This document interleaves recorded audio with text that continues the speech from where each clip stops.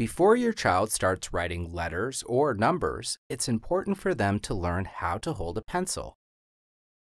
Between the ages of 1 and 7, a child's writing ability goes through 4 stages.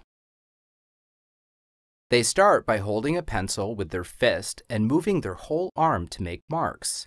This works for scribbling, but not for making controlled lines. Next, they hold the pencil with their thumb and all 4 fingers, and then with the thumb and the first 3 fingers. Eventually, they learn to use their thumb and first 2 fingers only. This allows them to make small movements for more controlled lines. An easy way to help your child develop this skill is to break their crayons, pencils, or chalk into small pieces. Since the pieces are too small to hold with their fist, they will start using their thumb and fingers.